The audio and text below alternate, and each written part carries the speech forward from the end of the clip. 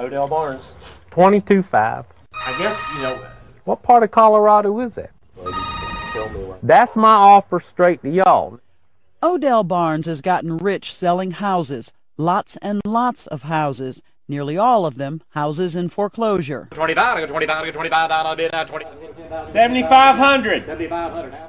A lot has happened since we first met Barnes last year, the man some call the Foreclosure King. He was buying foreclosed properties in bulk from banks and selling them at big profit to investors from his front porch in South Carolina with his cell phone. All right, thank you. Bye.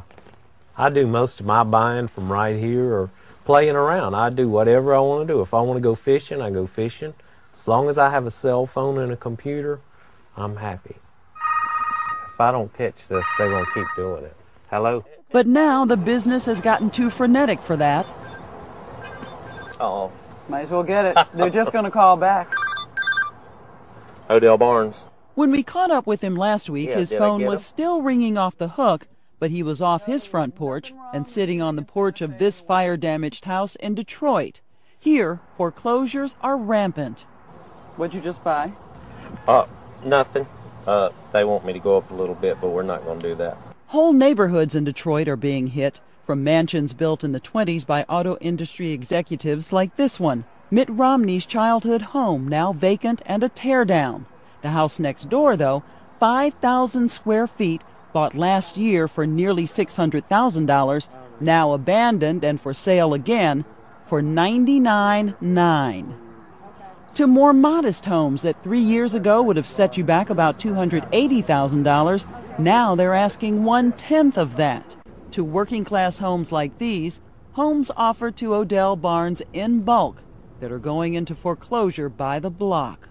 It's too big for me. It's outgrown me. I mean, 1,000 houses a week, it outgrows you. Can't do business from your front porch like you used to, huh? No, ma'am. I've had to sit with you in Detroit. Detroit is ground zero in the housing crisis, but Odell Barnes thinks the way he does business could be a solution. Over the past year, banks and mortgage insurer Fannie Mae have been dumping ever larger pools of foreclosed houses on Barnes from all across the country. Homes that went into foreclosure owing thousands of dollars, Barnes buys for pennies on the dollar and sells them to investors like Abner McWhirter of Detroit. The last thing I think we want with these homes is to get in the hands of landlords and try to, if nothing else, rent them or mothball them until the market turns around and cash out. We really don't need that as a community right now. What's unreal? I asked him how many he bought in the package he bought this, and how many was it? It was roughly over 100. And paid $160,000? About $165,000. You got 100 houses in Detroit for $165,000? Correct. Right. And how much did you get them for? Well, I add on $500 a house. This was one of them? This is one of them.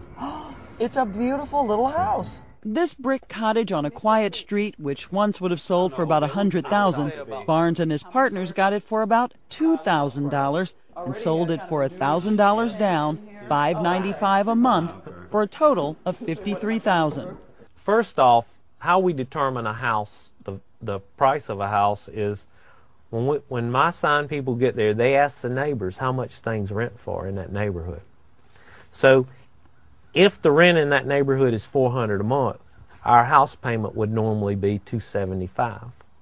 So it's less than rent. Barnes says he's selling at prices buyers can actually afford, and he sells them fast. In the first week I own a house, I would like for you to have a 550 credit score. The second week I own a house, if you got a job, I'll sell it to you. The third week I own a house, if you're breathing, I'll sell it to you. Because I want it moved. I want somebody in that house. Nadine Miller, a divorced single mother, overcame a lot of skepticism to buy this 3-bed bungalow. $500 down, $295 a month. No catch. No catch. Really. And it's your house. It's not rent. Not rent. Now she's a believer and has talked other friends into buying as well. Wow.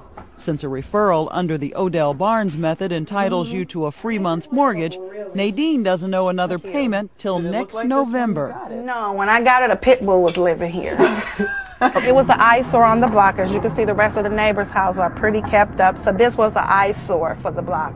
So once I took it over, I made it comparable, or if not better looking, exterior-wise and interior-wise. I got a lot of compliment. Barnes wonders why, if he can do it, the banks and Fannie Mae can't do the same thing.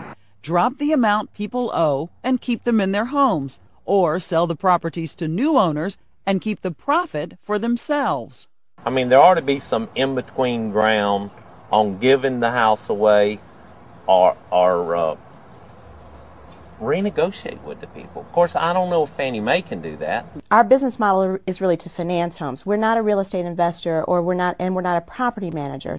Stacy Stewart of Fannie Mae says by selling houses to people like Odell, they are keeping them occupied. It often makes more sense to sell them in a bulk sale process, again, to an investor or to a state government or to a nonprofit organization who can really take on those properties.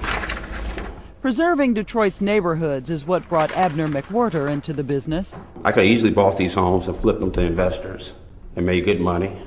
But I think by doing it the way we're doing it, we're making a great social impact. And is that what's more important to you? I want to make money too, but I also want to feel good when I go to bed at night. And I think I do that with this particular model that we have. What's scaring Odell Barnes now is that prices are down, quality is up, and he's buying houses everywhere. Everywhere. I would, if you said I'd like some houses in California, I'd say that's impossible. You were mostly in Baltimore, Maryland, Buffalo, New York, the inner cities, the big cities. Not now. You can buy them everywhere. What I do on a lot of my houses like this, I will want them to pay me the $500 down, but I'll give them a year with no payments. And that gives them money to get this going. This business has been very good to Odell Barnes. He's not complaining. But the avalanche of opportunity is overwhelming, even for the Foreclosure King. Odell Barnes. This is Vicki Mabry for Nightline.